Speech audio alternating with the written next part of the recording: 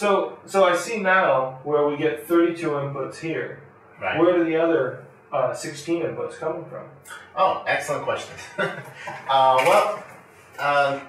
Besides the 32 that we see over here, and notice over here on the right side of the console, we've got 4 stereo returns.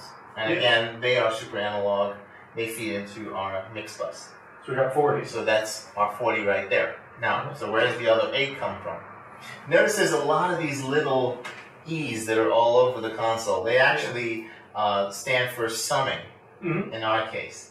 So you'll notice that they're available to us on not only the monitor section, but they're also available on the record bus and the mix bus. We've got 2 buses. So each of those buses has their own discrete inserts, but they also have the ability to sum the inserts.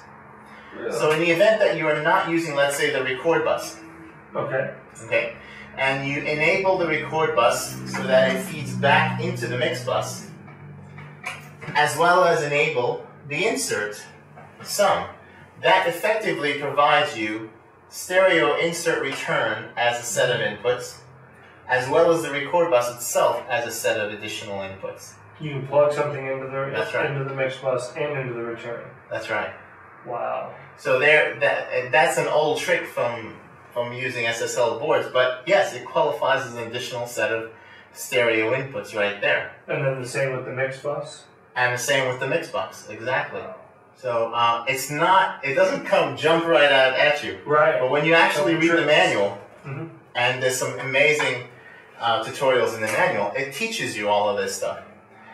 If you're an SSL user already, you know these things. Right.